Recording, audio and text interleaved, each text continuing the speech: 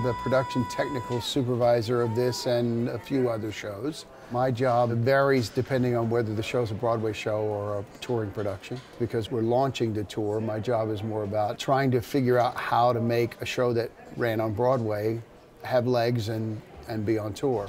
And it's both involves a little bit of engineering, a lot of compromise and discussions between directors and producers and designers about what can and can't be and what should and shouldn't be, and then working out those problems and trying to make the show look as much like the Broadway show as possible so that the touring audiences don't feel like they got cheated.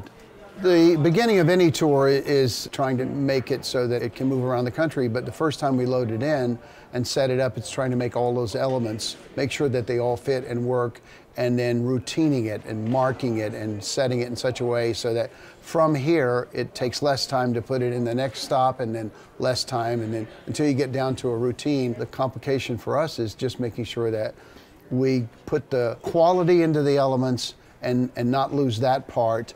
At the same time, we're trying to make it go up and down as fast as possible. We'll start the first time of focusing it, focusing the lights and getting the sound all set up, which will take probably about 12 to 14 hours, whereas eventually we get it down to 5 hours and less of focus time. Some of the elements that are new to this particular production are the video element. We did not use video on the show in New York.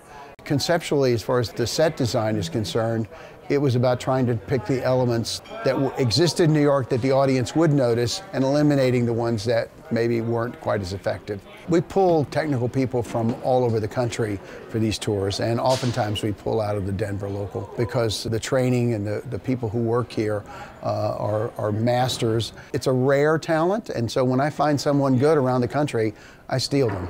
We'll be done by Wednesday and ready to start making the technical elements work.